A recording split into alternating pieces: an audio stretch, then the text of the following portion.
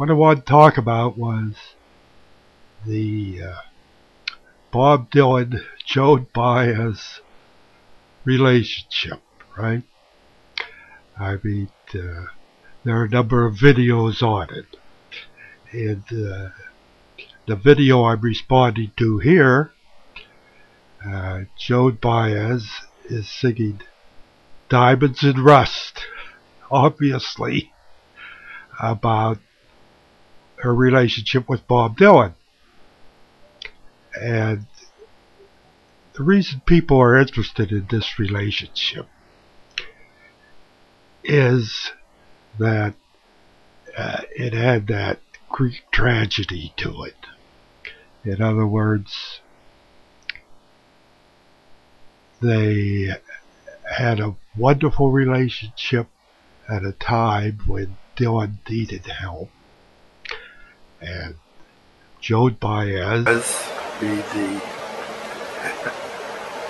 a motherly woman, as well as a wonderful singer and very sexy, fell in love with the young folk singer, kind of rough around the edges, needed a little of the Joan Baez touch. And Dylan needed somebody to help him up the ladder of success.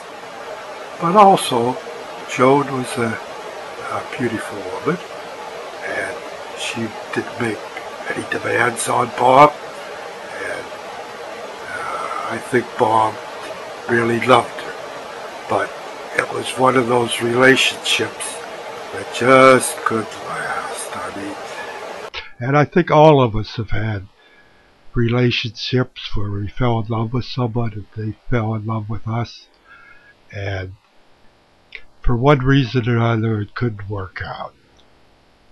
I had one myself years ago with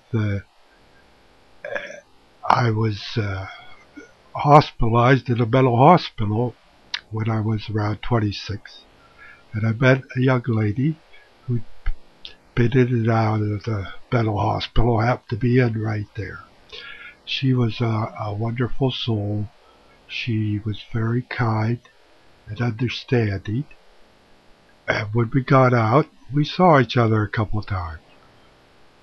But the fact of the matter was, with my mental problems and with her mental problems, I mean, what chance did we stand? It was doomed. I think back on it sometimes. I'm glad we didn't pursue our relationship, but I still have kind of that nostalgia for it, you know. I later married a woman who was a big help to me, and it's my wonderful wife.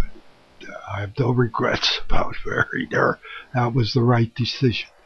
But we all have that longing for that person that we fell in love with at one time in our life, who fell in love with us, but for one reason or another, it just couldn't last.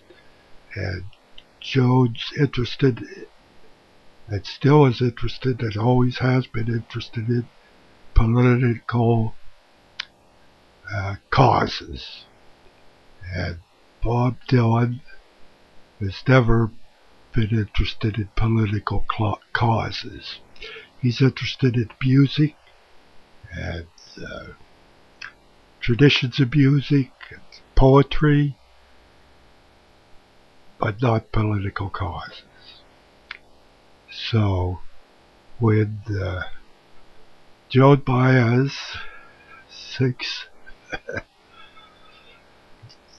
Diamonds and Rust, yeah, she's looking back on the relationship, but she knows it was doomed.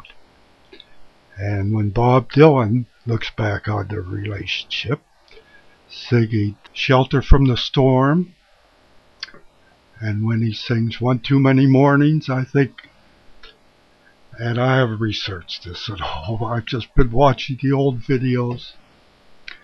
I knew Bob Dylan when he was just breaking into the business, singing at Gertie's, and nobody knew who the hell Bob Dylan was. So I have some insight on a personal level. Joe Baez, I never heard sing in those days. But when he sings Shelter from the Storm, One Too Many Mornings, the first one is Joe Baez was his shelter from the storm. And when the storm abated, he left. And One Too Many Mornings, well, right, that's about the end of a relationship. And my guess is it's about the end of his relationship with Joe Baez.